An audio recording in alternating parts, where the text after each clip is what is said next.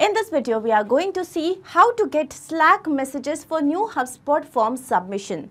So here our objective is that every time a new form submission happens on HubSpot CRM, then automatically with the new contact information, a message should be sent on Slack to my team sharing the details of the user that has been just added to HubSpot. Now, how can that happen? For this, we will have to integrate the two applications, and the same thing can be done using Pabbly Connect software.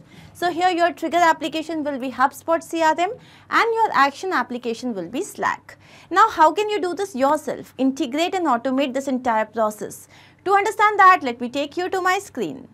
To begin with the process, we are first going to type the URL pabbly.com/connect, and here we have reached the landing page.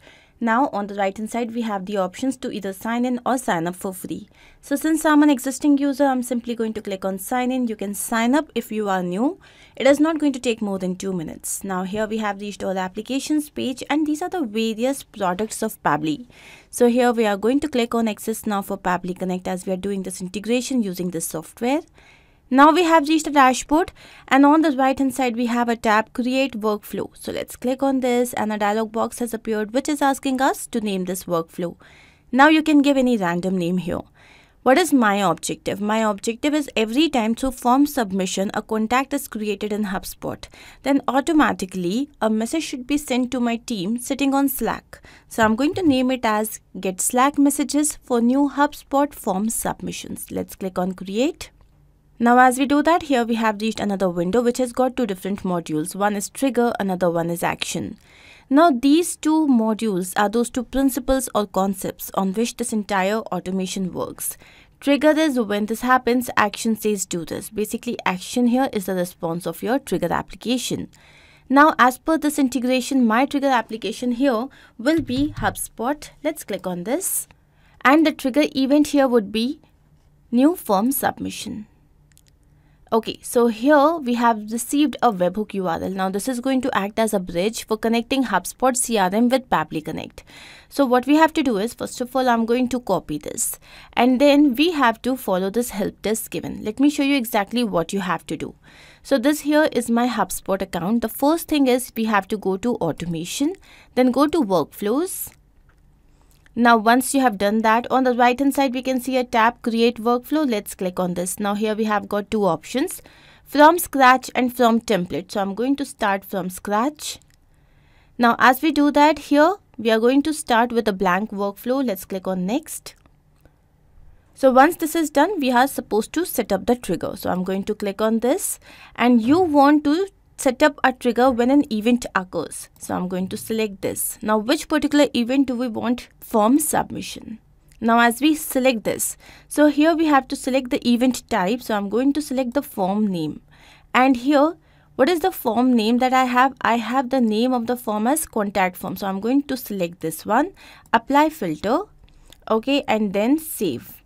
So once this is done, here we can see the trigger is all set. Now I'm going to click on this plus icon here, and here we are going to select the action. So it is send a webhook. Now what is the method? It has to be post. Now the URL that we had just copied from Pabbly Connect, I'm just going to copy this once again, and now I'm going to paste this here. So once this is done, let's click on save.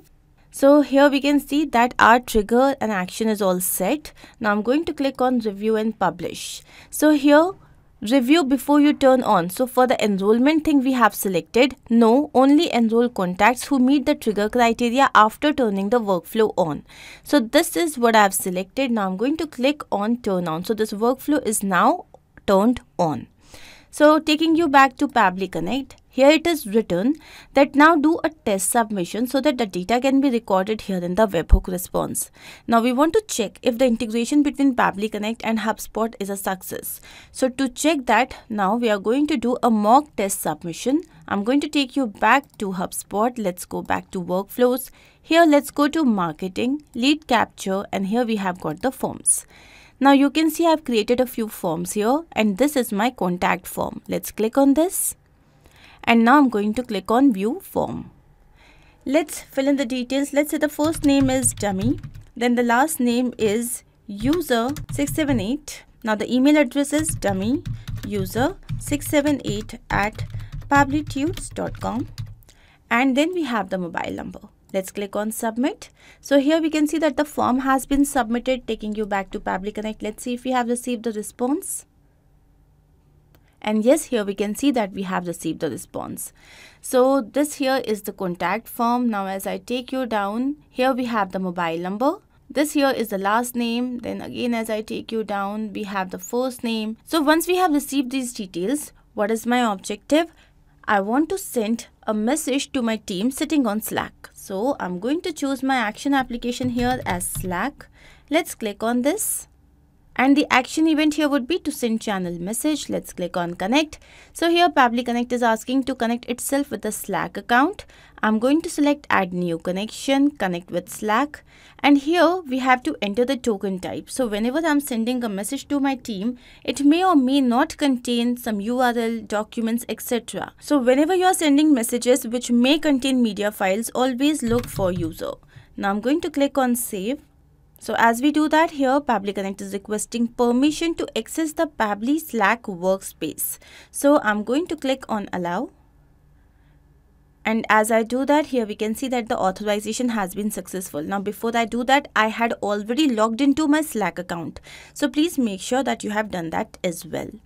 Now here we have to enter the name of the channel and then the message. To understand this, let me first take you to my Slack account. So these are the various workspaces, and here I have selected Pabbly workspace. Then within these workspaces, we have created many channels. And here I have recently created a channel. The name is HubSpot New Leads. And then every time you create a channel, you have to add a few team members. You can either make it public or private. Now, how do we do that? So to add channels, you have to click on this tab. Now I'm going to take you back to Pabbly Connect, and here I'm going to look for HubSpot New Leads. This is the channel. Now what is the message that you want to send to your team? So the message that I wish to send to my team is, team, a new user has been added to HubSpot via form submission. Now here I'm going to add the details. How am I going to do that? So as I click on this, you can see the previous step here. Now here I'm going to look for dummy. So this here is the first name. Now I'm going to give it a space. Let's go back here, and here I'm going to look for user 678. So this here is the last name. Now the method with which I have added the information here is known as mapping, and this is important so that every time the workflow runs, it can take the new data into consideration. Now let's say that I had written the same name manually. So even when my workflow was running for the 10th time and it had some new data, it wouldn't have taken that data. It would have taken dummy user 678 only because I had written that manually. Now the moment I write any information manually, it becomes static. Now whenever I want dynamic information, it is better to map the information. So the next thing that I have to map is email address. So I'm going to go back here, look for the email address, and here it is. And then we have the contact number. So I'm going to look for the contact number now, and yes, here it is. So this is the message that I want to send to my team. Now, if you have any image, so you have to paste the URL here, text here, bot name, bot icon. Now, I'm just going to leave this blank, click on save and send test request. And as I do that, here you can see I have received a response. Now, let's check if I have received the same message on my Slack channel. So yes, here we can see we have received the message.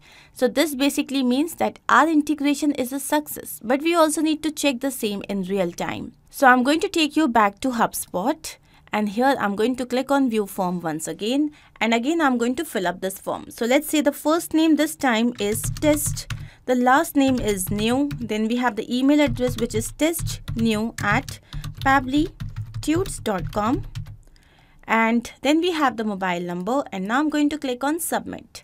So the form has been submitted, and as soon as the form has been submitted, automatically I should receive a message on Slack. Let's go to Slack. I'm going to quickly refresh this page, and here you can see that we have received another message. Yes, this means that our integration is a success. Now I'm going to take you back to Pabbly Connect to understand what we have done. So here our trigger application was HubSpot CRM, where the event was new form submission. Then once we had received the response, my action application was Slack, and the event was send channel message, where I had shared the details of the new user with my team. I hope this is absolutely clear to you. If in case you have any doubt, you can refer to the workflow. The link is there in the description box. You can also clone the same and start to process immediately. Apart from this, if you have any specific integration to work on, you can always write to us. Not only this, but you can integrate multiple applications using Pabbly Connect software. To ask any of your query, you have to write at forum.pabbly.com. You can also visit our website, which is www.pabbly.com/connect. To get all the details about the latest updates, the integrations and applications, you can visit our Facebook group. If in case you have found this video helpful, then do not forget to share this with your friends and colleagues so that they can also get into automation and make their life easy. I'm going to see you very soon with different integrations and automations. Do not forget to like, share and subscribe. Take care of yourself.